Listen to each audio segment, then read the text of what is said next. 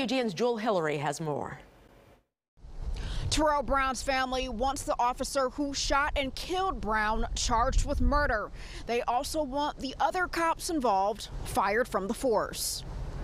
I'm hurt. My heart is torn in a million pieces. Only way someone can understand me if this happened to a family member of theirs. Terrell Brown's mother, sister, and brothers are demanding justice for the 28-year-old who was shot and killed by an officer. On September 19th, police were called to a domestic disturbance in an Inglewood apartment. When cops entered, Brown waved a knife at the officers. With the knife in hand, Brown then walked towards officers.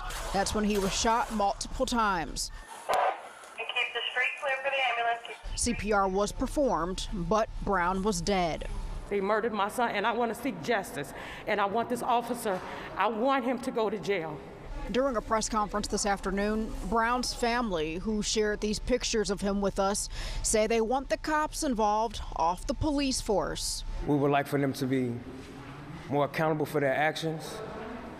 We would like for them to be held to a higher standard.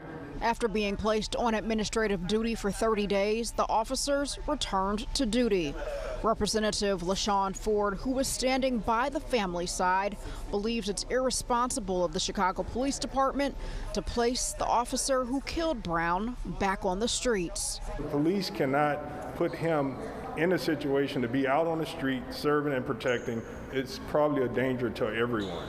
We are all here heartbroken.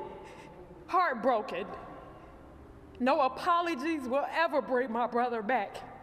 COPA is continuing to investigate this officer-involved shooting. Reporting on the Near West Side, I'm Jewel Hillary.